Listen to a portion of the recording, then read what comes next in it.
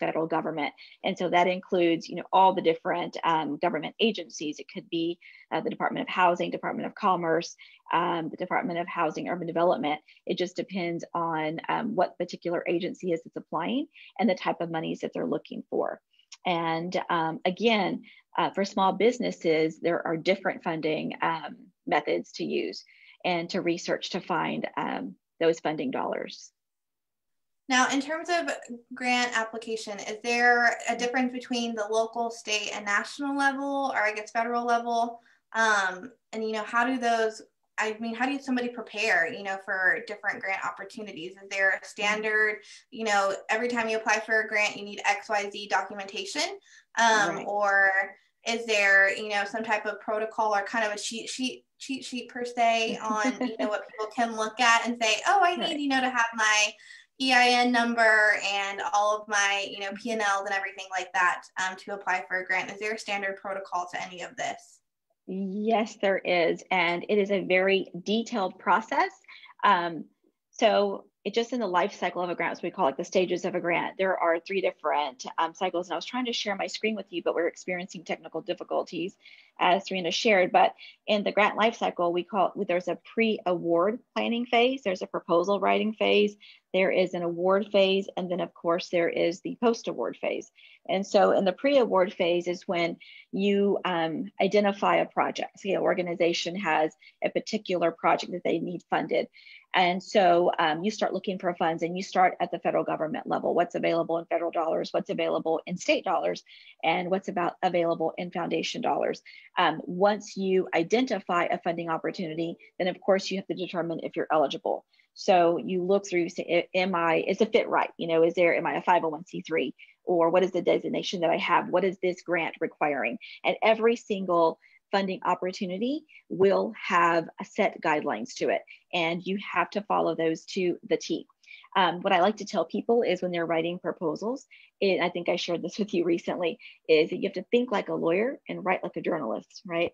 And so you have to know what those guidelines are, if there are regulations, federal regulations that are tied to this particular program. And once you do all of that and you find that it's a right fit, then you can move on to the proposal writing process. And that's where you get the opportunity to tell your story, right? To paint the narrative of why you need these funds, what project will you be creating, who is it going to impact, how much money are you requesting, how will you spend that money, who are the partners that are involved. And I strongly suggest to those agencies that are applying that you work backwards. You establish a timeline and you work backwards from the deadline, because you not only have to submit it by a certain time, but you have to identify partners, collaborators, make your application stronger. You have to maybe have letters of support and letters of commitment from those particular partners. And there's also developing a budget. There's identifying who is going to monitor and evaluate and report on this particular grant within your agency. So you have to prepare your budget as well. You have to prepare your narrative, your statement of need. So there's a process that goes through creating a strong proposal. Once that is complete and you're ready to submit, you still go through the review process, the approval process, if there's a director or president or someone that needs to sign off on it, and then you submit. Once you do that and you are chosen for an application, you will be notified of your award. And it may not always be the amount you requested. So that is something just to keep in mind. Like, you want the big ask, right? Like, what can you do with this particular money? But just keep in mind, what is the threshold for you? Like, what is the range that you can operate this program with? And if you are awarded, yay for you, you are now on your way to implement this grant. And so that's the post-award, is starting the implementation of it, the reporting of it, the evaluating of it, and the monitoring of it. And then, of course, sending all that information back to the agency that granted you the money.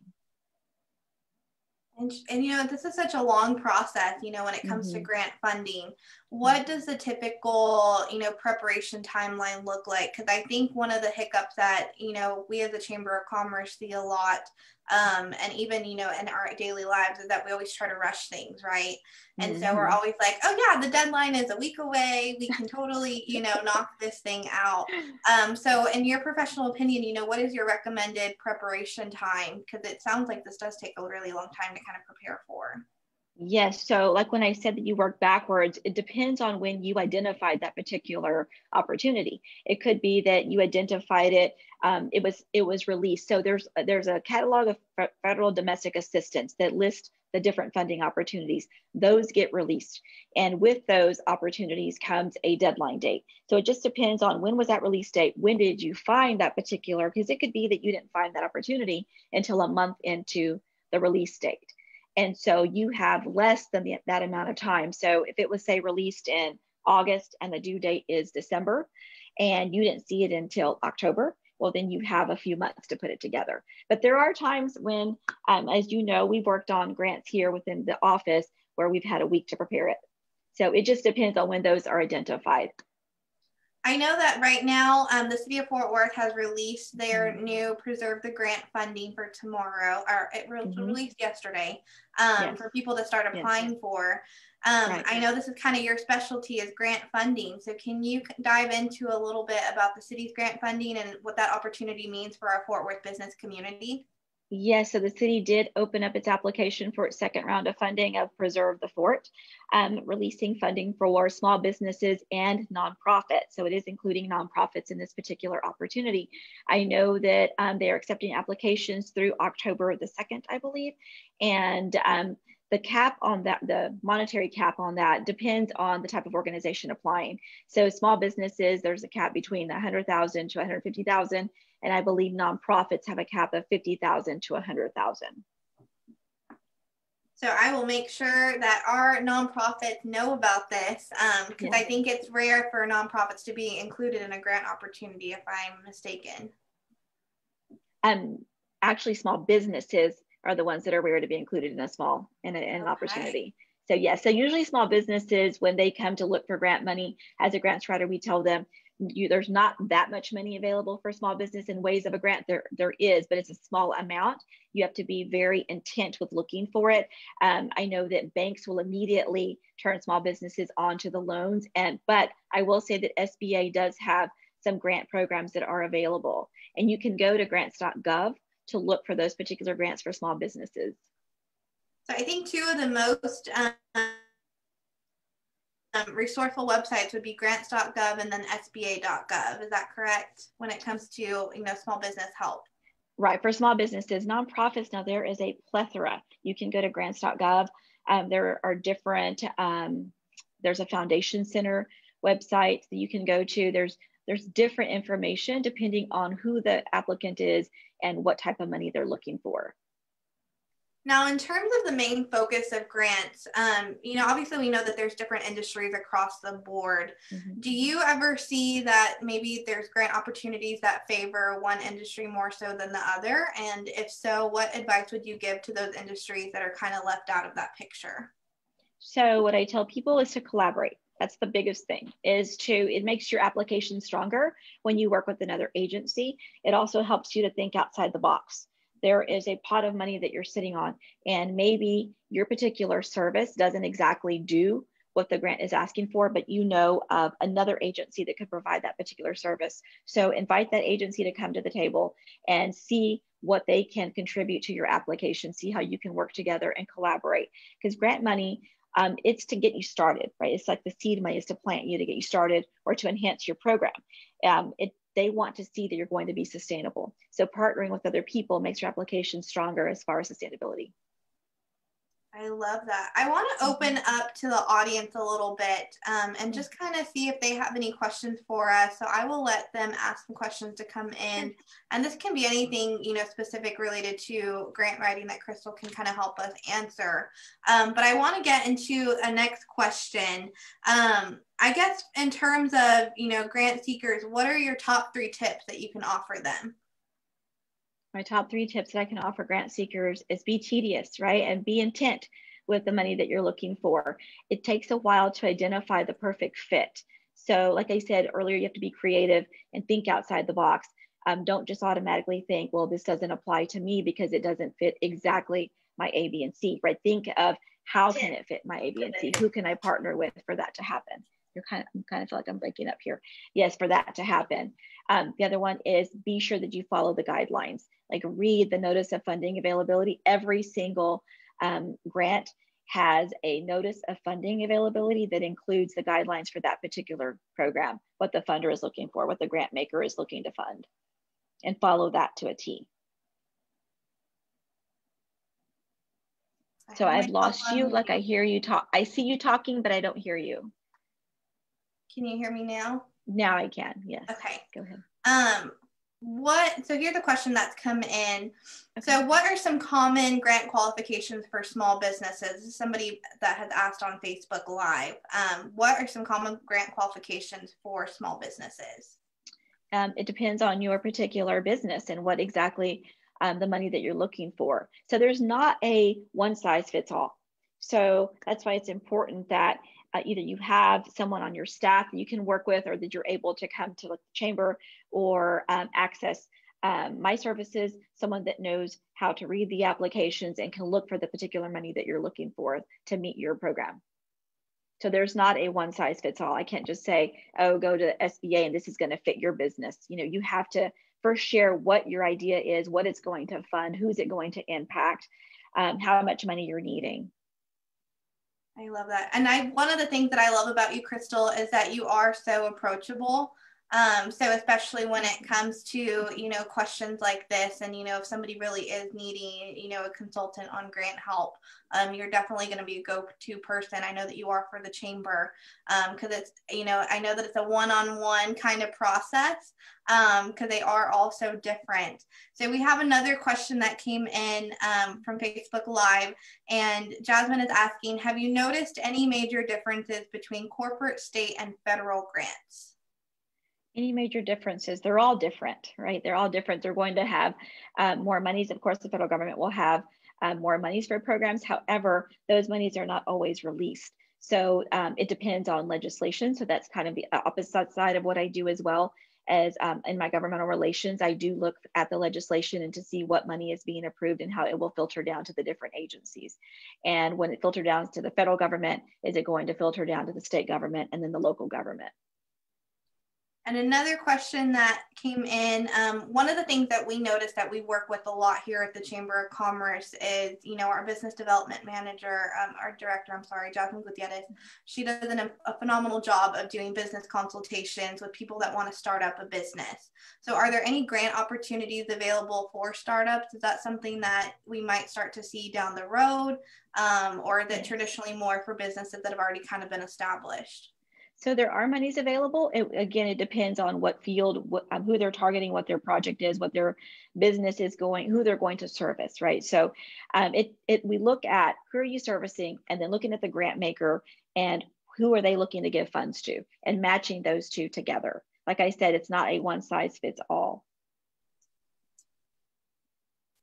And then here we have Michelle Krim joining us today. So she has a question, and as a fellow grant writer, she appreciates the important tips. Can you share any what not to do examples or helpful tales for smaller nonprofits?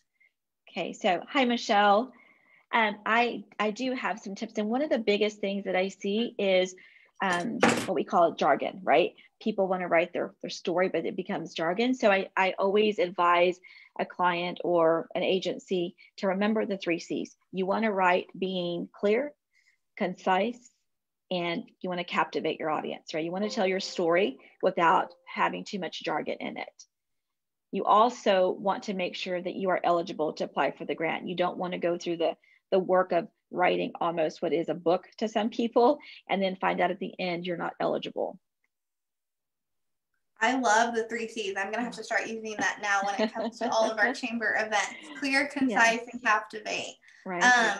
In terms of one of our guests on Facebook Live is asking, one of the biggest challenges when it comes to applying for any type of funding opportunities in general is always that required documentation. So what would somebody do? What are the alternatives if they do not have that necessary documentation that's being asked of them? If they don't have the documentation, then you may not be able to apply. But I think most nonprofits and most businesses will be prepared.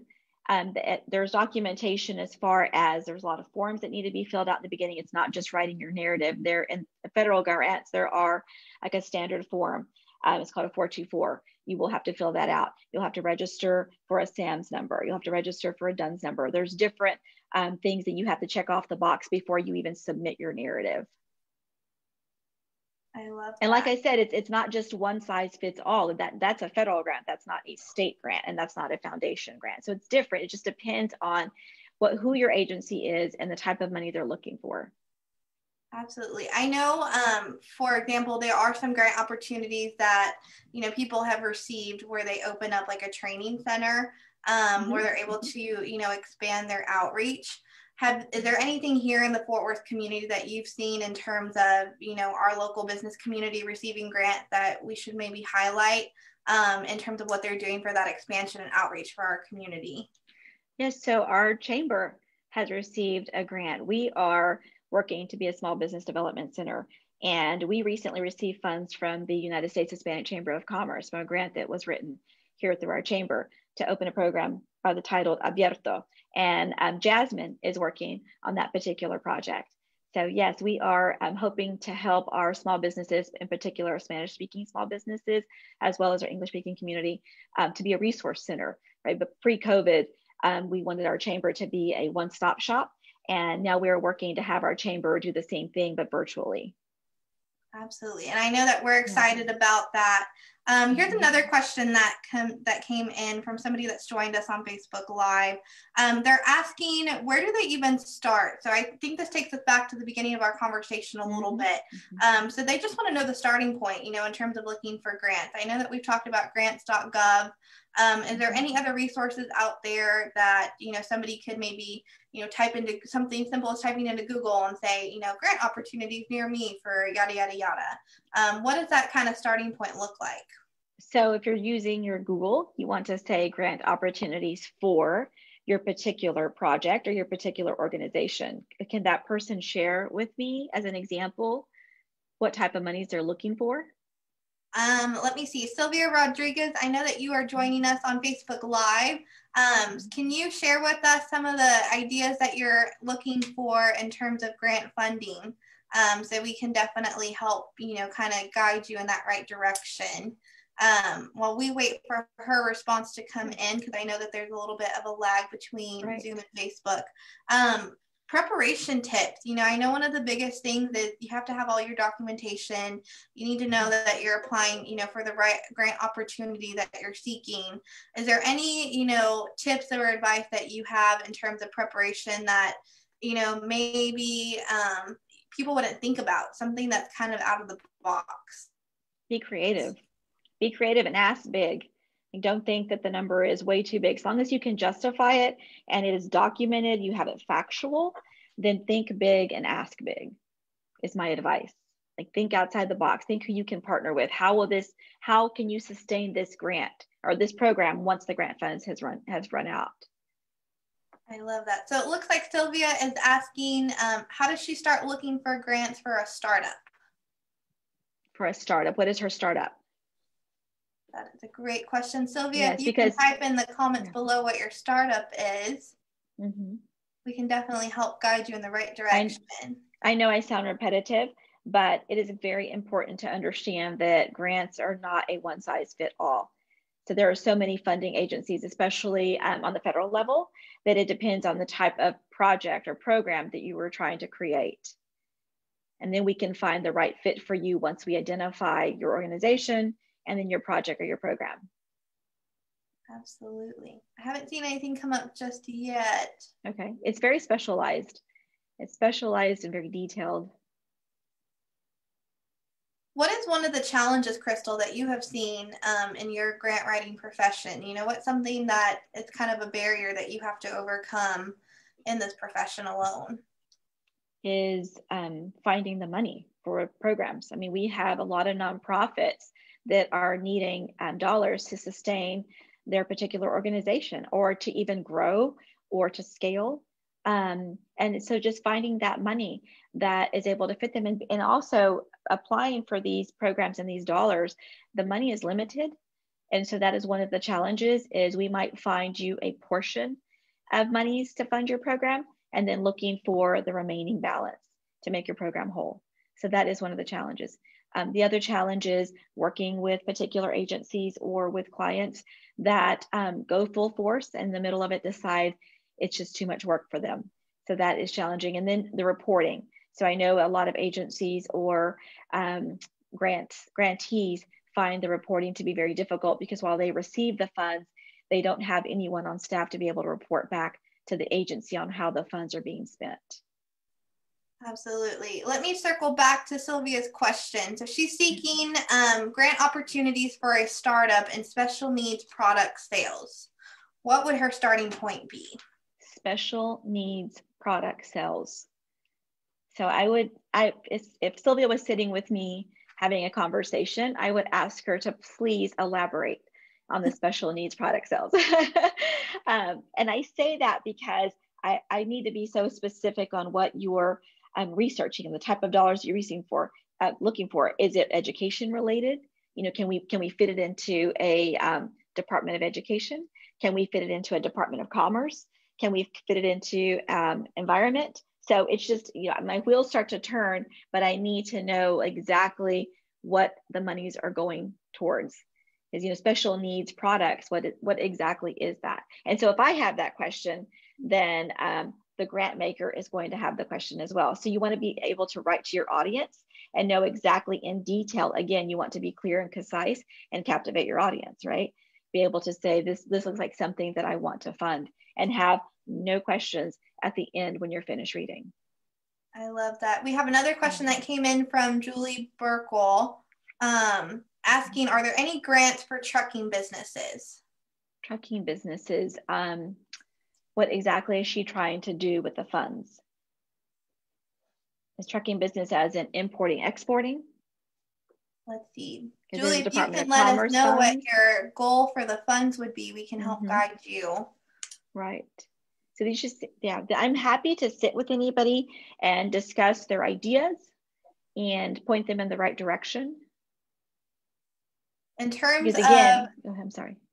So it looks like for Julie's question, it would be construction. So any grants for trucking businesses and construction? Construction. So automatically, I think that maybe Julia's company can partner with someone who is maybe doing an economic development type grant. I know EDA sometimes releases funds for entrepreneurs upscaling their businesses.